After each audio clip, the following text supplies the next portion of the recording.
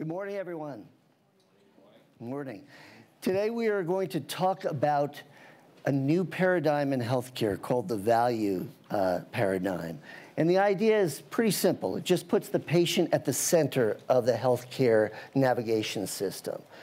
And what I mean by that, and what our illustrious panel will explain in the next hour or so, is why that's so different from what we're doing now. It focuses on outcomes, not on inputs. And that really is a fundamental reworking of the way we do healthcare globally now. And there are some exceptions to this, and we'll talk about that. But first, though, before we talk about the old paradigm, the new paradigm, I want to talk about the old paradigm. And to do that, before we do anything, I'm going to introduce these extraordinary guests here. On my immediate left is Lori Glimcher, who is the president and CEO of the Dana-Farber Cancer Institute in Boston. Next to her is Frans van Houten, who is the chief executive officer of Royal Philips. Then we have Omar Ishrak, who is the chairman and CEO of Medtronic. Next to him is Bruce Broussard, who is the president and CEO of Humana. And finally, on the far left is Christoph Weber, who is the president and CEO of Takeda Pharmaceuticals. Thank you all to these incredible guests. This is an amazing group because we picked this group because it covers pretty much every aspect of the healthcare continuum. Except, of course, the patient, although I'm sure we're all patients in some way. But to talk about that, I would love to get this first slide up here because this is the old paradigm. And what you can see here right over the heads, unfortunately, of some of our panelists, is the health-adjusted life expectancy globally. And what health-adjusted life expectancy means is it's life expectancy when you're healthy. So the last part of this, the years that you're sort of not healthy is phased out of this particular chart. And we can see that this is graphed against the expenditures and emerging economies versus developed economies, light blue for emerging and dark blue for the dots are developed economies. And you can see we've pretty much topped out. It doesn't matter how much we spend per capita.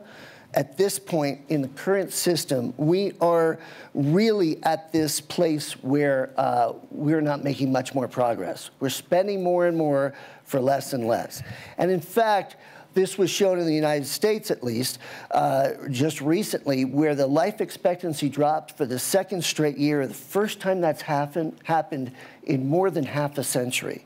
So, Lori, as a physician, as an immunologist, as someone who runs one of the most renowned academic medical centers in the world, you see firsthand the challenges from just taking care of people, the health. What are we doing wrong? So let me start out first by doing a reality check. And that is, let's remember that at the turn of the century, 1900, the average lifespan was 40. So there has been a lot of progress over the last 100 and some years. But nevertheless, we are looking forward to a time where life expectancy probably will decrease. And I think most recently that has been in part because of the opioid epidemic of substance abuse. But leaving that aside, all of us want to deliver the very best care with the very best treatments to everybody globally. And I think that, there are probably 4 categories where we need to improve in order to reverse the trend. And one of them is in basic research. So we still have not discovered many of the key proteins that we need to target with drugs. So basic research is essential, and hence the health of all academic medical centers is critical. And perhaps we can say a little more about that later. But just remember that academic medical centers are in a perfect storm right now. It's where the majority of basic research and new transformative discoveries take place. It's where, at Dana-Farber, for example, the new protein against which the most used immunotherapeutic the PD-1 blockers, arose from a basic discovery. So we're not there in terms of basic research, but at the same time, academic centers are in huge jeopardy. It's a perfect storm, as I said, because healthcare reimbursements are not increasing at the same rate as medical costs. That's not a good balance to have. And secondly, the funding for basic research has declined. From the NIH, 20% decline in real dollars over the last decade. So this is a perfect storm. And I think we don't want to jeopardize the very best academic medical centers, because this is where basic research is going to come from. And frankly, if we're not doing basic research and figuring out how to treat diseases we still don't know how to treat, like obesity, like diabetes, like many kinds of cancer, then healthcare costs are going to continue to rise. The second category is making sure that all physicians know best practices. And that is, what is the best treatment for this patient? So we have to disseminate that, and we have to provide education. And we're doing that at Dana-Farber, hopefully in collaboration with Philips, by our clinical pathways, where we have come up with a whole set of this is the best standard of care. Because 90% of care is delivered locally in communities. And these patients don't necessarily have access to the very best treatment plans. I think that's second. The third is, of course, cancer prevention, early screening. Well, let's just save the prevention issue for later on. Let's say that for later on. Yeah. But that is absolutely We'll definitely critical. come back to it. But, you know, there was a terrific, oh, you've got a... The fourth, of course, is value-based reimbursement for expensive drugs. So that's what we're going to talk about for the next hour. Bruce, though, I mean, that was a fantastic framing, and it's a stark framing of our challenges. Bruce, last week, I heard you talk at JP Morgan, and one of the issues was whether people who even have insurance and they are employed and they have access to care, they still defer care a lot because of the cost of this. So again, even when you look at, you know, the developed circles and the money we're spending on this, there's still a lot of people who are holding back because they can't afford it. And this is your world, and you're an insurer. Right. Well, Cliff, thanks for having us. I would imagine in the U.S. we are probably the farthest one over to the right in the cost, we are. The bucket there. And part of I think there's a sort of a good and bad to the progression of science, and that is we are living much longer as a country and as a world as a result of the progression over the years. And that's good, but what also has happened is our lifestyle, as a result of having all the conveniences we have allowed us to live a life of luxury, but it's also allowed us to create these chronic conditions. And I know in our population, which is primarily seniors, we see 4 or 5 chronic conditions. And what we have found is that if prevention isn't attained, those conditions progress. And just to give you an example, if someone has a mild or a low severity of diabetes, it usually costs us around $1,000 per member per month. If they progress and they start having foot ulcers, eyesight is deteriorating, even up to amputations or blindness, our cost expenditures increase to $4,000 or $5,000 on a per member on a per month basis, and that doesn't represent all the casualties in their life. And what we found is it's some of the simple things that make the difference. And what we've also found in our research is that people delay their care. We talk a lot about, especially on the employer side, where we have a high deductible plan. There's a lot of people that can't afford that high deductible or their deductible, and so they're preventing from having the proper drugs. They're not going to the doctor for the proper screenings. They're not getting their in specific conditions like diabetes or their particular insulin, for example. And so what we see is delayed care, and we call these things high-valued services, where prevention, medical prescription adherence really makes a large impact. Just one other thing to that. And the problem we see is in the lower income populations, they are hurt the most. They are the ones that have 4 times more chronic conditions because of some of the lifestyles that they live and the complexity of their life. And then secondarily, their ability to afford it is much less. And so you have this sort of spiral that happens that's in a population that is needing help, but they can't afford it. So we have a broken system, and again, as great as Lori's and Bruce's comments, where you all know from your own experience with various healthcare systems that there are things that are broken. And it's true that we've come a long way since the turn of the last century.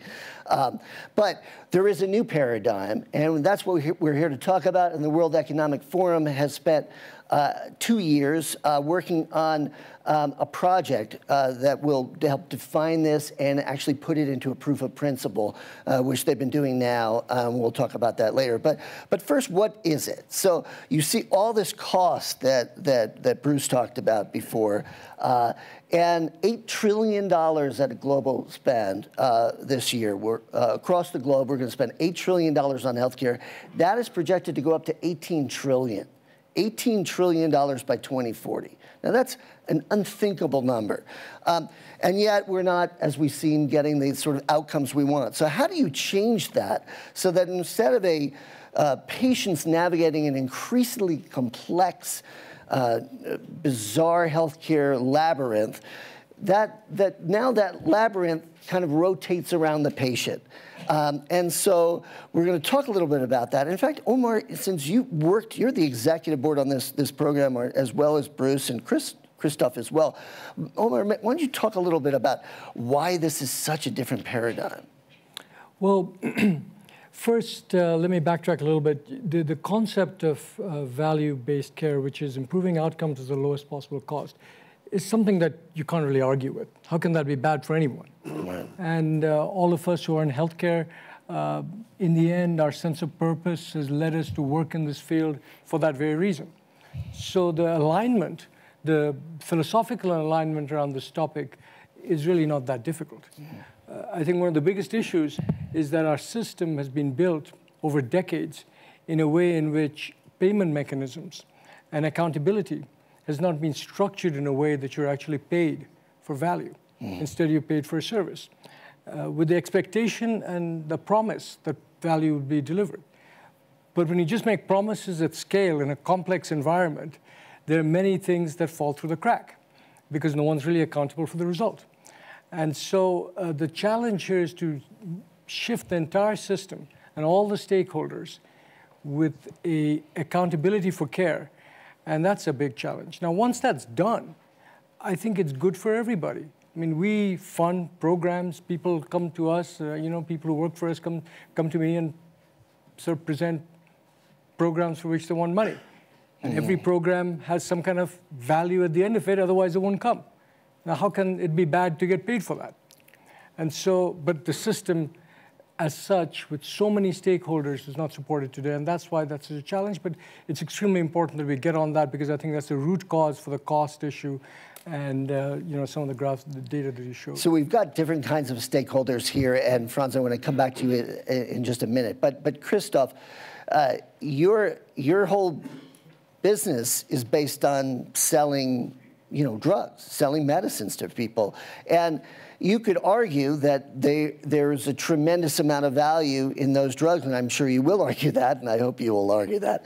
But the challenge is, how do we measure that, and how do you make sure that people are getting the kind of value from a medicine? How do you tie that to an outcome? Talk a little bit about that, if you Yes. I mean, first, it looks very simple. So it's a very simple formula. Right. I mean, nobody can argue against it, but it's highly disruptive.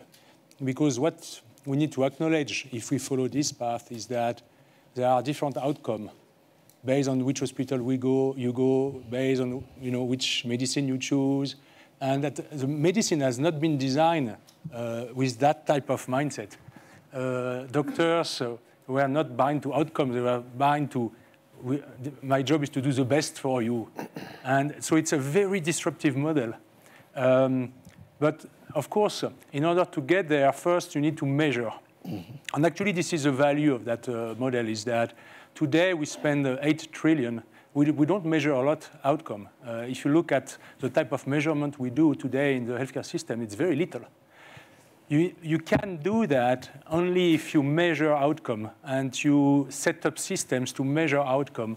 And I think this is a real value that you gain from such a system, is that you end up doing partnership with healthcare provider, with insurance company, with patient, with medicine company, pharmaceutical companies, to generate data so that you can measure outcome. And then the level of discussion is totally different. And it's not transactional anymore. It's really a partnership to understand this data.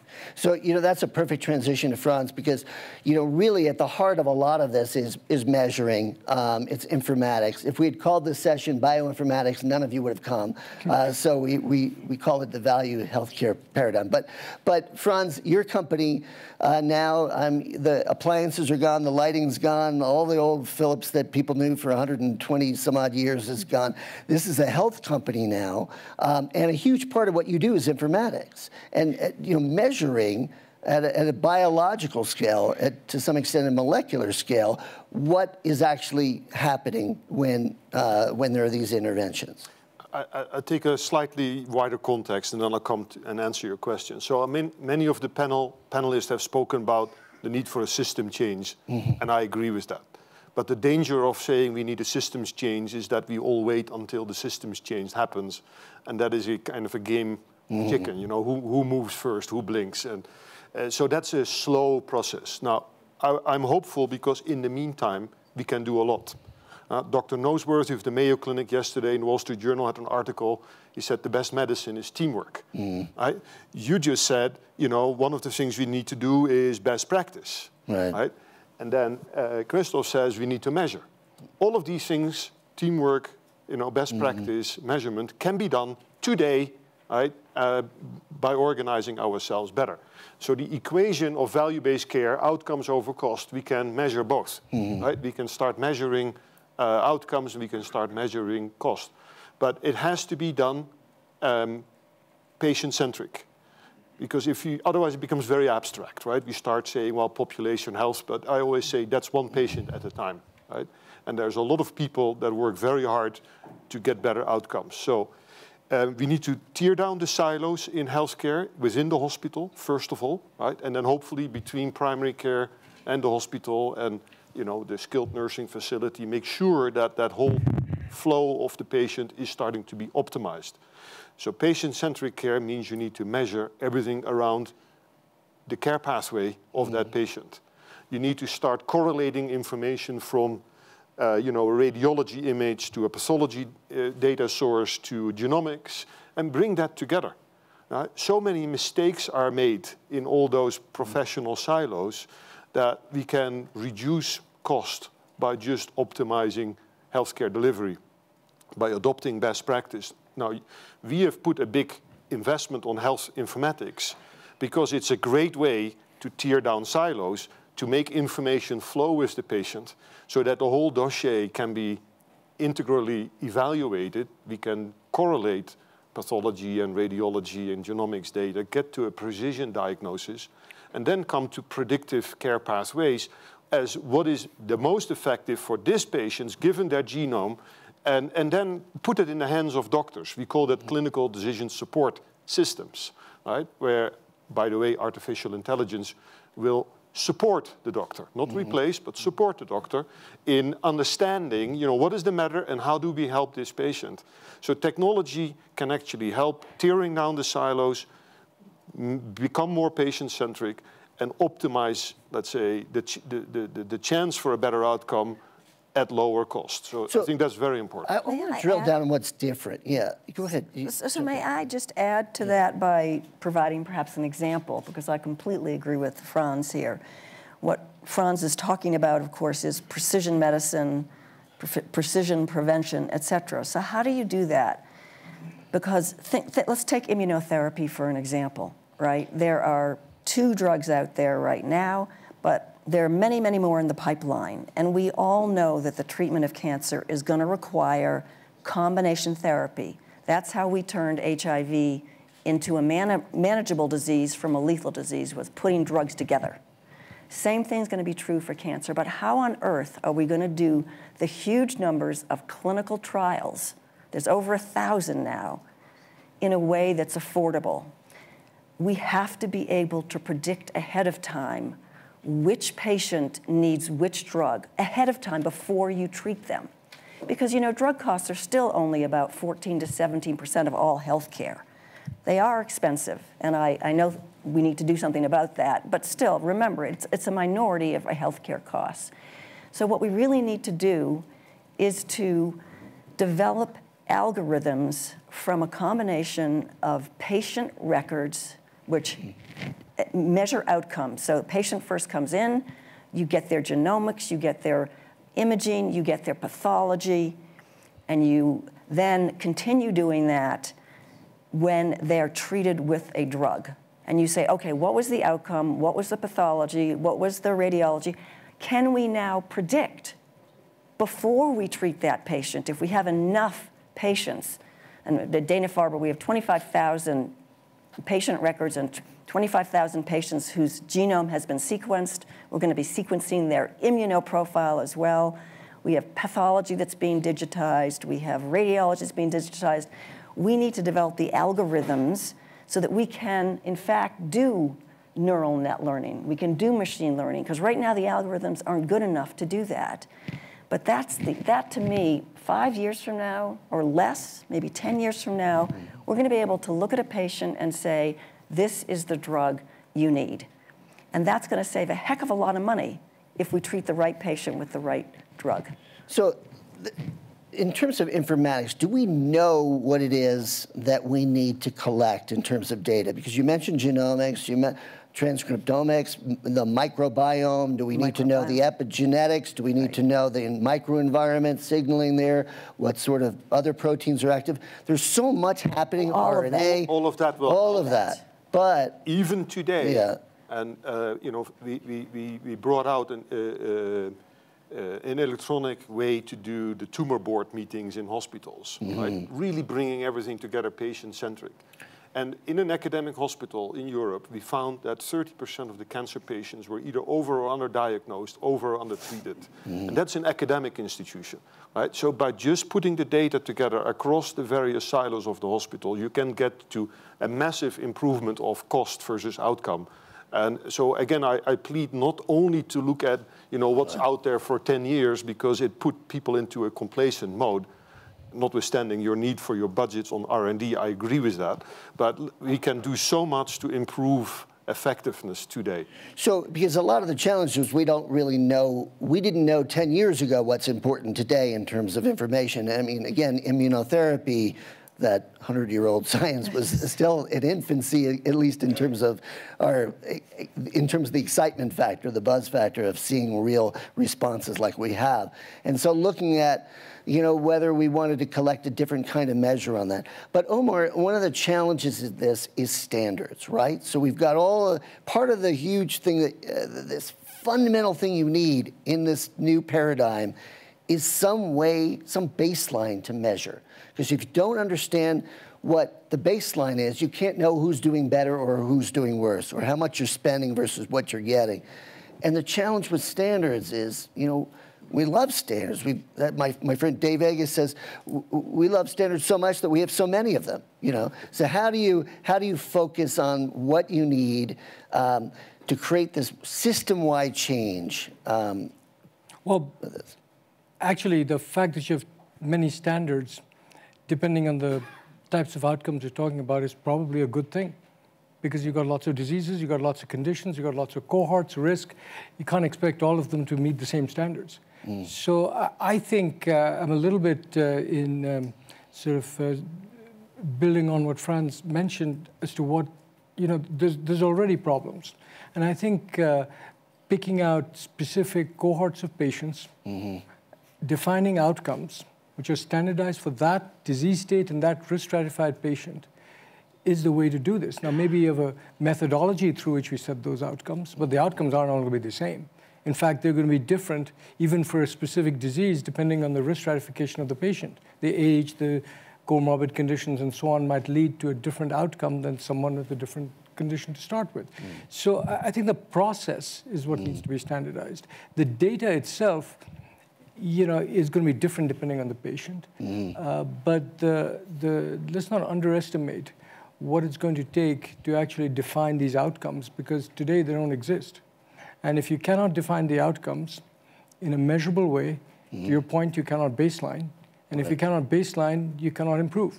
Or maybe you think you improved, but you cannot prove that you improved. Right, as we saw that first scary chart. Exactly. We think we're improving, but we're not. Yeah, Lori. So let's bring up a subject that is a difficult subject, and that is end-of-life care and what is appropriate. Because we're talking about... I thought it was going to be a different difficult subject. Health care costs, right? But, let me give you a little example here.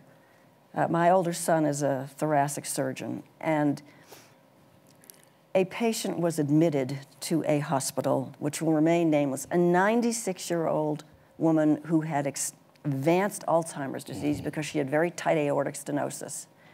And he assumed that, of course, she would be treated with compassionate care and have a peaceful end of her life, which was only going to be a few weeks. But instead, the surgeon took her in and replaced her aortic valve. She spent 3 weeks in the ICU at great cost, and then she died anyway. So I do think the United States is, I think, the biggest problem here. We, I think, believe that if a technology exists, you should use it, no matter whether it is appropriate or not and compassionate for that person. We're going to be seeing an epidemic of Alzheimer's disease. 1 out of 3 people over the age of 85 is going to have Alzheimer's disease. We have no treatment for that. If we had a treatment, if we could even delay that by 5 years, it would be an enormous... We're already spending $250 billion in the US taking care of Alzheimer's patients. It's predicted to be over $1 trillion in 2040. And yet, how much money are we putting into biomedical research to try to figure out how to treat Alzheimer's disease? Right. Now, many in the private sector will say, okay, well, if we don't try out some of these new techniques and some of these new products and the new devices and new drugs, our innovation pipelines will dry up. We won't be able to, do the kinds of reinventions that we've seen in recent years in some cases. Christoph, I mean, part of the fear of, this, anytime you start to talk about clamping down on something, is that the innovation pipeline will dry up. I mean, this is something that I know drug makers and others have talked about quite a bit. No, I am totally in favor to debate this end-of-life care because I mean, I think this is a necessary debate because we see it in every society. It's interesting that every country is not responding in the same way, and it's actually interesting to see differences depending on the culture. But there is, I think, the necessity to look at that. I think the research for innovation is slightly adjacent to that. You take Alzheimer. I mean, for example, Takeda is very much dedicated to neuroscience and searching still for treatment for Alzheimer's disease. I think we'll continue to research. And the key actually for Alzheimer is, can we generate data which allow an earlier intervention. So can we better detect, potentially find some marker to detect who is more at risk of Alzheimer, and there is a lot of science generated in this area, and then eventually find a treatment, but for more early intervention rather than late. I think that's how the system will evolve. So Bruce, I mean, every time somebody mentions some new device or treatment or other, you've got to take out your wallet and pay for it. I mean, you're a payer. That's, So, the concern obviously is that when we talk about all the testing we need and the new, informatics and things like that, and the new sophisticated machinery, and even some of the, newfangled drugs, that's coming out. So you have to pay for that. I mean, so how do you imagine what the paradigm has to look like for you to get the most value out of that? Well, similar to what Omar was talking about is that if we look at it over not a particular treatment, but you look at it over a condition, you look at it over treating somebody over a period of time, and for us, our average customer stays with us for 7 to 10 years. And so if there are interventions early on in that relationship or during that relationship that we can impact that condition, whether the condition is cancer to diabetes to COPD, or then we are all in. We're all in, and so we're less about the utilization of a particular treatment. We're more focused on how does that extend life, and how does that extend the health of somebody, and prevent the disease from progressing. So, so you said your average patient stays with you, or customer stays with you, how long? 7 to 10 years. 7 to 10 years. The problem with, so cancer is a multi-decades in progression, cardiovascular disease, multi-decades in progression, dementia, Alzheimer's could be many decades in progression. A lot of the things we're thinking about, if we're really thinking about moving to a prevention paradigm, how do we figure out in this model or another model, how to pay for that if you're only, if you're going to pay for somebody for 7 years and you're not going to see the benefit of the reduced burden of disease, it's pretty hard to get you and others. Yeah, Franz. Well, we need to make a distinction between primary prevention and secondary prevention, right? So if you have a primary prevention issue, make sure the person doesn't get sick in the first place. Right? You need to think about education, food habits, environment, pollution. But secondary prevention is where the big cost savings can be made near term. Right? And there I would argue 7 to 9 years is long enough. Right. Because in that time you can optimize a whole lot. Yeah. And there I think better collaboration between the various industries can help. Right? The care providers, the payers, technology companies. And now we need to demonstrate that innovation has clinical outcomes. Yeah. And Christoph, you mentioned, medication compliance, right? All of that. And here is where I think the IoT and the cloud really is going to help us to create new models of engagement with patients, to help them, first of all, in lower cost settings, but secondly, tying the data together to make sure that somebody, for example, you mentioned COPD, that has support to breathe, that they are compliant to that treatment, that we can give them coaching every morning, how did it go? That we can demonstrate to the payer and to the doctor, how is this patient doing? Right? That, I think, is already a big breakthrough. Yeah. So I agree that primary prevention is absolutely critical. 80% of lung cancers are due to smoking. 30% of all cancers are due to smoking. And we and many other cancer centers and institutions, of course, have programs out there in the community. But we have another huge epidemic, which is obesity. And it is incredibly hard to change people's behavior. I'm not saying we shouldn't be trying to do it. And I think some of these new smartphone apps will help so that you're always in contact with the person. But ultimately, we need a pill that will reduce appetite, or that will, that will induce satiety. I mean, I don't mean to be negative about the impact of behavioral changes. I'm positive about that, but I think ultimately this is going to require, again, more basic research and the generation of more. We don't have enough drugs. The drugs that we have available target only 600 proteins. We have 20,000 proteins. We got a huge amount left to discover in terms of new pathways and new drugs. So, Cliff, I think there's probably different timelines we're looking at. I think when we look at our costs today, we are with a population that has a high degree of chronic conditions.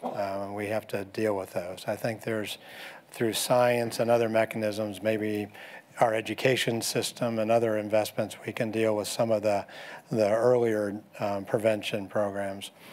But in today's world, and I think this is a little bit what was talked about a few minutes ago, there's a lot of things we can do as a system that can improve. And let me give you a story. We ran a predictive model a number of months ago to identify patients that were highly likely to have foot ulcers. We identified, and I'll use the name Jimmy, who was in the southeastern part of the States, as an individual that was going to have that. We reached out to Jimmy, and we have these consumer personas that identify how they engage. So Jimmy was a control seeker. He doesn't listen to people. He doesn't take people's advice. He's a know-it-all, so to speak. And so you really have to come and build trust with him. He doesn't trust him. So we had a wonderful nurse that reached out to Jimmy and asked a little bit about his lifestyle and really was trying to dig into, did he have foot ulcers? And he did. He had a very large foot ulcer, about the size of a coin.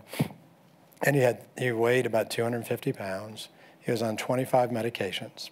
And we began to understand how he pursued through the healthcare system.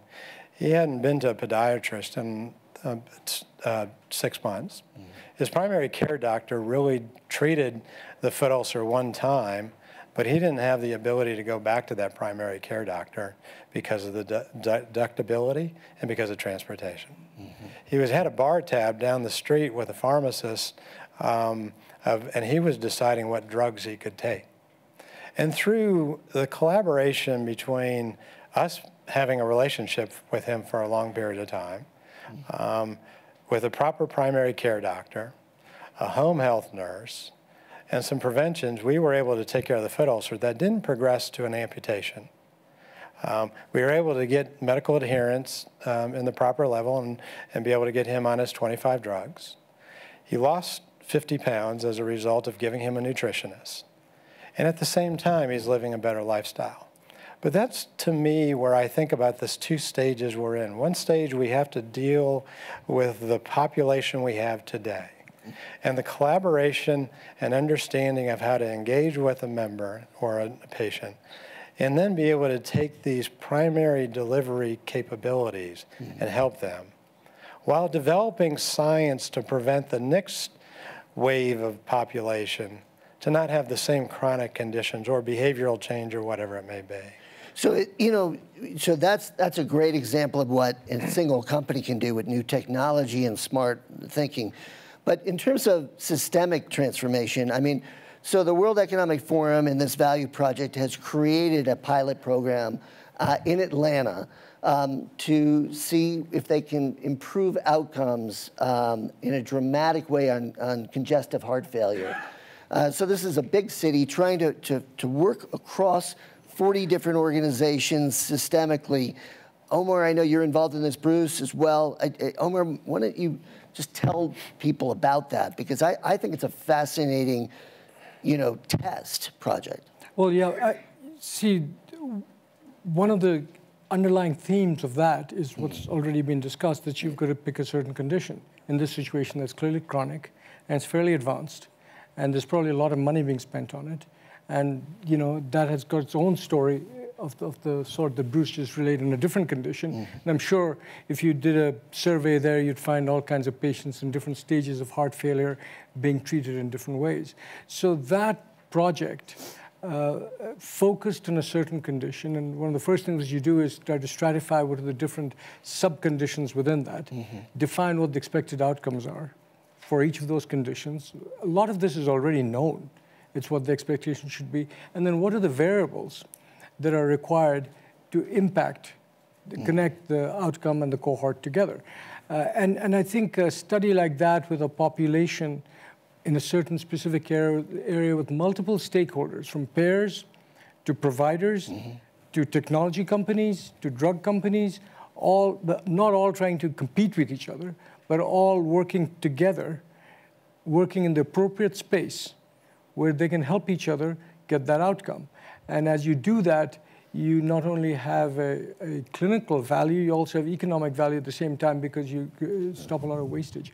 Let me just make one more point there. One of the things that's become apparent as well, and Bruce kind of alluded to it, is that in all these studies, especially when you look at any population of any size, the social factors and the behavioral characteristics of individuals actually are extremely important criteria, and sometimes more important than their disease, because you can treat them, but they're not compliant. One patient is compliant, another is not compliant, and you have to manage them differently. So that angle, I think, in studies like this, come out to the top. I mean, Bruce mentioned the transportation problem, because maybe an economic situation of an individual patient, and you can get groups like that. And although the clinical pathway in principle should be the same, you've got an overriding social and economic management as well that has to be integrated with this, otherwise you won't see the results. So those are some of the learnings you get from a study like that. I know Franz and Lori both wanted to jump in. I just want to let the audience know in a minute, I would love to get some questions from you, or just some quick questions for the audience. So, but just think about that perhaps. Yeah, well, so we all, I think, seem to agree that there is a lot possible, right? And in the beginning I said, let's not talk too much about system change, because we can do so much. But this discussion around, secondary prevention does require some kind of a systems change. The first systems change needs to relate to the same data that is the promise, right? We all entrust our financial health to the cloud. We have our social life in the cloud. But many countries in this world are schizophrenic when it comes to health data, right? And in Europe especially. In Germany, it's not even possible to take your data across a state border, let alone the country border, right? Let alone that you can start mining it to do this kind of preventative actions that Bruce talks about. So I do think we need to get to a breakthrough around connecting databases so that we can do the analytics and start understanding the patterns and the cohorts and the individual patients that need to be touched. Second, if we don't want these expensive patients to come too late to the emergency room, but rather get them to get more preventative care, then we need to reimburse that. And even though the examples suggest that that is possible, not at a large scale, right? Philips partners with several large IDNs in the United States around telehealth, and telehealth has been a promise for a long time. But it's cost avoidance at best for the hospital. It is not a reimbursed kind of line item. So it's not bringing the patient in enough, incentivizing it. At best, cost avoidance, right? It's not reimbursing the healthcare centers. Right. So a hospital that may do something just to avoid the patient coming back within the next 30 days. Right. But for a long-term, let's say, congestive heart failure patient, you need to start reimbursing that provider for doing the care at a distance. And I would imagine for cancer that will not be different than for COPD patients. So I would hope that we can also get breakthroughs on these systems. Right. I just wanted to bring up another huge risk factor. So along with what all of you have said, I mean, we know that about 40%, roughly 40% of healthcare dollars goes to the 5% of sickest patients. And those are patients who have multiple chronic diseases, diabetes, obesity, heart disease.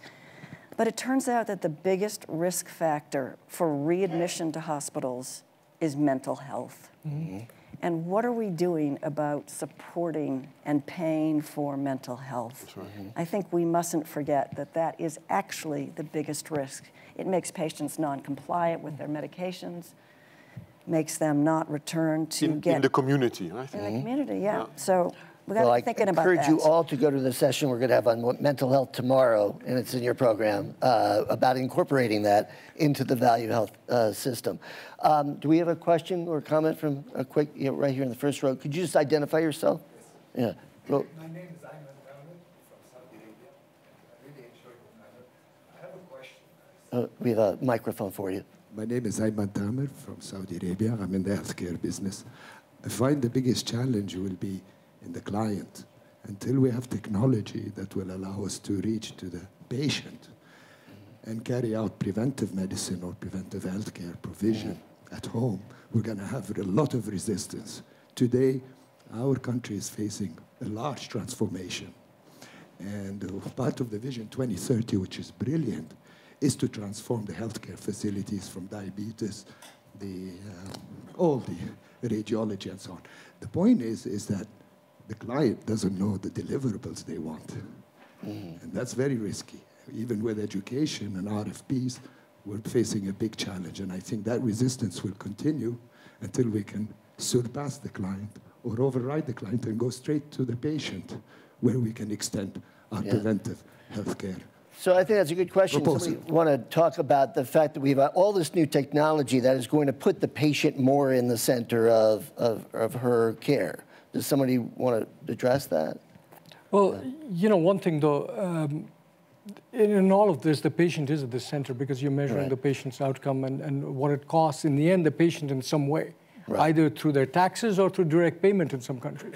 But in the end, the value is outcomes over cost. But I do want to make the point that in all of this, you know, we want money, we want to be reimbursed, but we'll go down the same path unless the reimbursement is tied to an outcome. You have to have that. And so the definition of the outcome, the baselining of the outcome, relevant to patients, is the task that we're on, and that has to be a granular task. This is like disease by disease, condition by condition, and you know, you just got to do this brick by brick. It's not gonna, there's no magic solution. Lori, I mean, the etiology of disease is multifactorial, and we know that we've described this long process of the progression of so many chronic diseases. So how do we identify specific outcomes? I mean, maybe something is helping in some little way, or how do we identify that? Well, I think it's easy to identify outcomes in cancer, which is what we focus on. Does somebody's tumor regress or does it progress? And we keep very careful records of that, but here's a perfect example of tying reimbursement to outcome, and that is the CAR T cells, right? So we have there are two products on the market now. One is for your acute lymphocytic leukemia in kids and adults, and the other is from lymphoma. That's Novartis and Gilead Kite. And what they have said is, here, the product costs $475,000 or $375,000, and we will only charge you for it if the patient responds. The patient doesn't respond, and these are desperately ill patients for whom no other treatments have worked. They are on death's door. And there is an amazing response in a great number of patients, although there is some toxicity associated. But that's exactly what you're saying, Omar. But that's a challenge, though, because particularly in the case of cancer, you could have a partial response for 30 days or whatnot. But, I mean, how do you? I mean, well, there are clinical trials that people do. Right. So you know, all of us, certainly pharmaceutical companies and device companies and equipment manufacturers, we do clinical trials. Clinical trials are science-based. But clinical trials are done under sort of protected conditions where cohorts are clearly defined, outcomes are measured with discipline, all the variables are managed. Translating that to the real world, those fundamental features have to be translated. Otherwise, if you just throw it into the real world, you'll treat the wrong people. You need many more smaller, more efficient clinical trials. You need more phase 1 trials, more basket trials. Adaptive trials. You identify the genomics of a patient, you're able to predict what they might respond to, and then you can do a very small trial, get the readout very quickly. And then you don't treat the other 95% of patients who don't have that genetic mutation. And then translate that to a payment mechanism. Exactly. Rapidly. All right. We have a bunch of questions. I want to make sure we get one on this side, and then we'll come back. So how about right here in the first row? Hi, my name is Andre. I'm a practicing oncologist in charge of a network statewide in New Jersey. I have two questions. One of them is that clearly we are at an inflection point in many aspects in medicine, and we talked about value-based care today. I'd like the panel to comment on new models of reimbursement and how we go away from fee-for-service and global reimbursement, and how we apply this in the real world. And the second question is that what we are learning from the Western world trying to fix healthcare on how we can prophylactically, if you want to call it, expand this globally so that we don't have to relearn this in other emerging countries. Okay, we only have 10 minutes, so we'll just try to take it. I think what we've found in payers, in providers that are trying to move from a fee-for-service dependent to a more value based is that you have to take steps, and we call it path to risk. And so you'll have a base payment that would be more on fee-for-service orientation, where there's a volume-based model to it. And then there are cost and quality indicators within that payment mechanism that then allows you to receive bonuses to that. So you don't, what in our industry the slang is, you don't take downside risk, you only take upside benefit there. That's the beginning step. And then you just sort of adjust that over time as you make your changes in your infrastructure, your process flows, and your outcomes to take more and more risk, and you participate in more of the upside and downside of the program. What we find is it's a big change from fee-for-service, and a little bit I think what Cliff and the team, the panel was talking about, because you're used to billing and collecting, and you're used to maximizing the treatment during that period of time, and that's sort of what your systems are built up, that's what your workflow is built around, that's what your informatics is built around, is how am I going to get paid for this, and how do I get it through the system, and it's a lot of volume.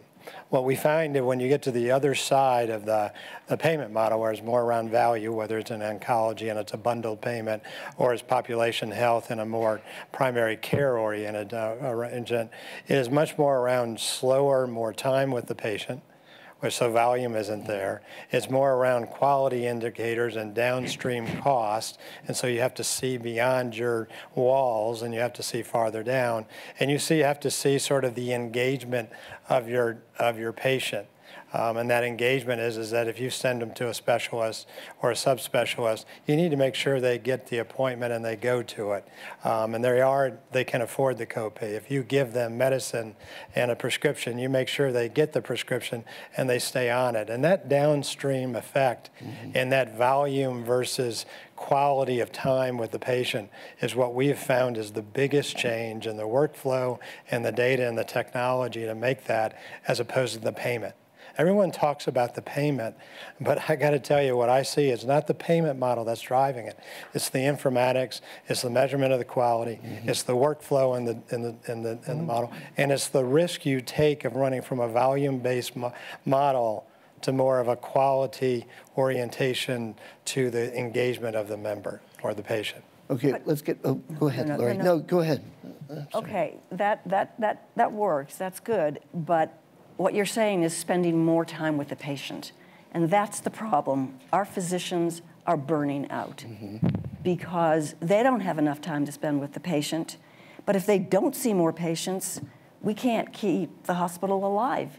So either one has to increase the amount of reimbursement so that it at least equals medical cost. So to allow physicians to see, and you know, at Dana-Farber, I have to say, we spend a lot of time with each patient, but our margin is razor thin because of that, and it's because of healthcare reimbursements in Massachusetts not keeping pace with So there have to be a profit and loss change in the whole system, right? Because also within hospitals, sometimes there are profit centers. Right? And if you want to optimize the resource allocation along the health continuum of an individual patient, you may want to redirect resources to the prevention or to, let's say, the counseling or the mental health. But that is not how the system works today. So we'll have to see a change in the P&L management. Now, your second question with regard to emerging countries, very important. Right? And already we see a risk there because, you know, emerging countries build hospitals, whereas they should build capacity for primary care in the community, where we see a multidisciplinary approach to all the NCDs that are coming up and to nip it in the bud. Right? But money for primary care in most emerging countries is not available. Philips has pioneered community life centers that actually will drive the economy of a village.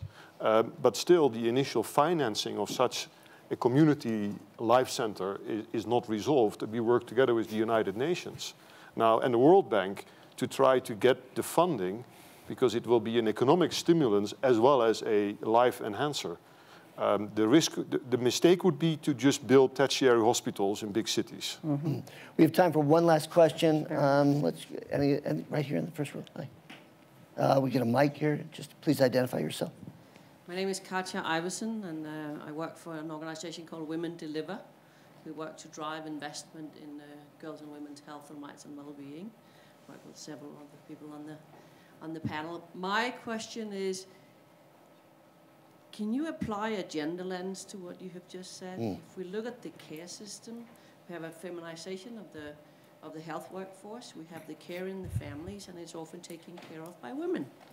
I know that the work that you have done in Kenya in the community health also has a very strong gender angle, but I would love to hear the gender angle on some of the other points here, also on the research. Well, let me talk briefly about the gender issue, which I see no gender bias in terms of taking care of women, certainly not at the institutions I've been at. So I don't see any gender bias there. Where there is gender bias, of course, is in senior leadership. There are still a scarcity of women in senior leadership positions. And that's unfortunate because we need to be role models for all the new physicians and the new scientists that are coming online. And that, you know, here we have 21% women at this meeting. All of our co-chairs are women, and I applaud that. I think that's great. But we have a long ways to go. And, you know, I was at the Mercer breakfast this morning, and that was a topic of discussion. So, yes, you're absolutely right, and we need to do something about it. And that, in part, means putting our money where our mouth is in terms of supporting the careers of young women. It's also important that so many caregivers are women, and that burden falls unduly on them. We just have 1 minute left. I want to alert you all to this fantastic report that is just being released today. If you go on Top Link, you can actually download a copy of this report, Value in Healthcare. It's the second-year report, and it's just hot off the press. I want to thank my extraordinary panelists, Lori, Franz, Omar, Bruce, and Christoph. Thank you all so much. Thank you.